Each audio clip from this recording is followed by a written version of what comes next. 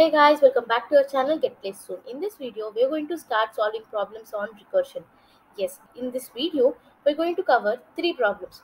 Printing n or any word for n times, printing 1 to n, printing n to 1 using recursion. These are the basic problems on recursion so that you'll get an idea of recursion. Before getting started with the problems, let me give you a small recap on recursion. A recursive function is a function that calls itself until the condition is met. So we will write a condition, and if the condition is met, we will return the result. And if the condition is not met, we will call the function again with modified parameters. So until the condition is met, we keep on calling the function again and again and again. And this process is called as recursion. In recursion, we have two main components. The first component being the base case. The base case is nothing but the condition I was talking about.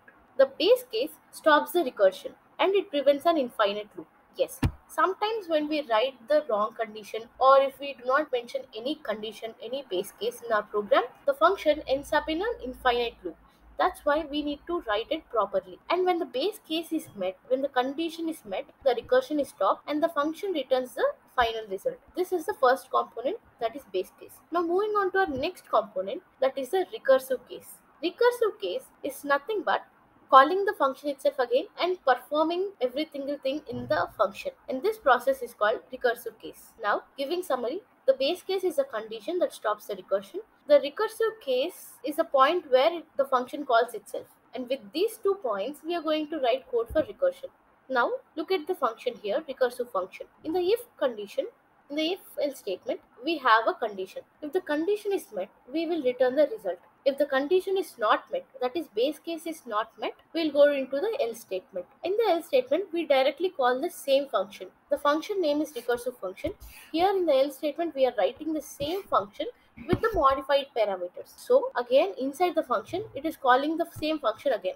Again it will run, again it will check the condition. If not met, again it will do the else. If met, it will return the result. And this is called recursion. Going on to our first problem, printing n times using recursion.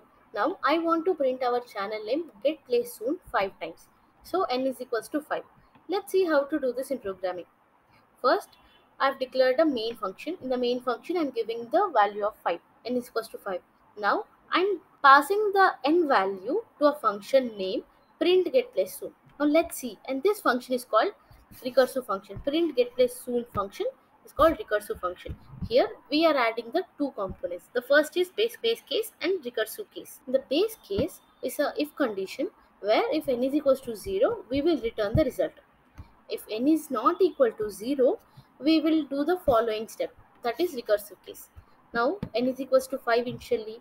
So what we are doing, we print the message get placed soon. After that, we make a recursive call, that is calling the function again to print get placed soon to the same function with n minus 1. Right, so we are decreasing n value. So I want GPS get placed soon to print 5 times. One time I have printed, so 4 times left. So I am reducing the n value and calling the same function again. I am passing the n minus 1 parameter to the same function print get placed soon.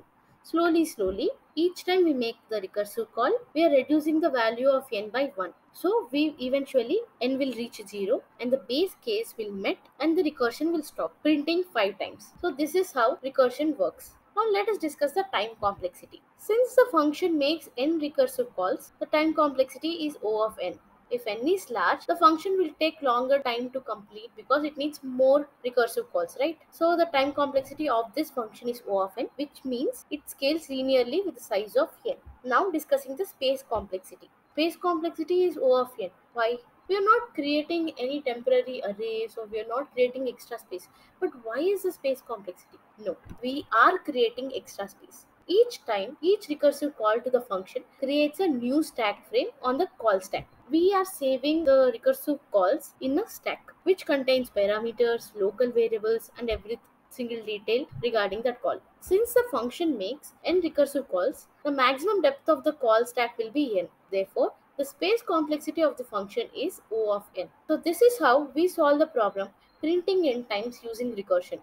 Printing 1 to n using recursion. Now, if n is equals to 5, we print 1 to 5 numbers. N is equals to 10, we print 1 to 10 numbers. Now, let's see how to do that in programming. In this code, the second line, we are declaring a main function. In the main function, we are giving n value. Here, we are passing the n value as a parameter to our recursive function print numbers. We are also adding one more parameter, start is equals to 1. Now let's see what is all this.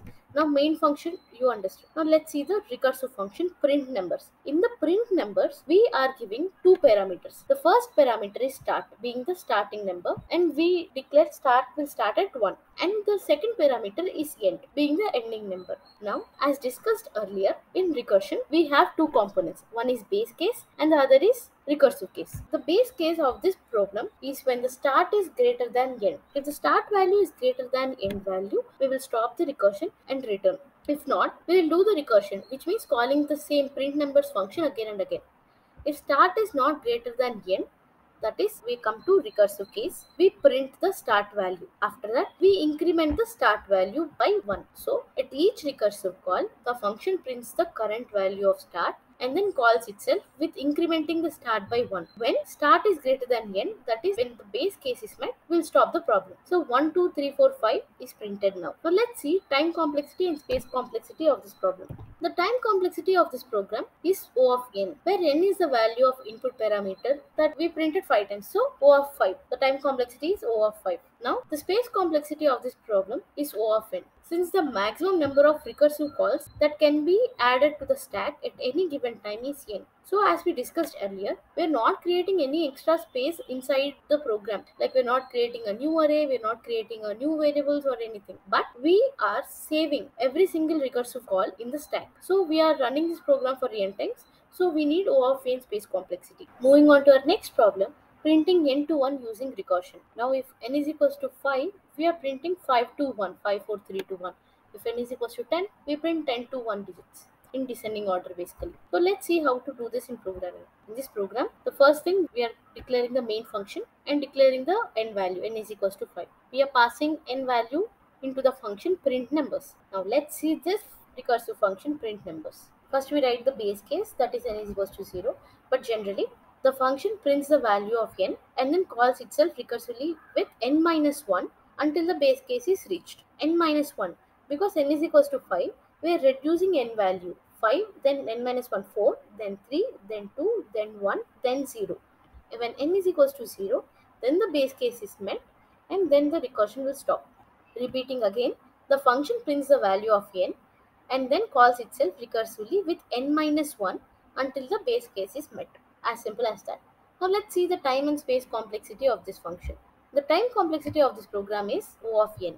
Since the function is called recursively n times, to print from n to 1, n times it is calling. Now what is the space complexity? As discussed in the previous problems, the space complexity is also O of n, since each recursive call of the function adds a new stack frame to the call stack.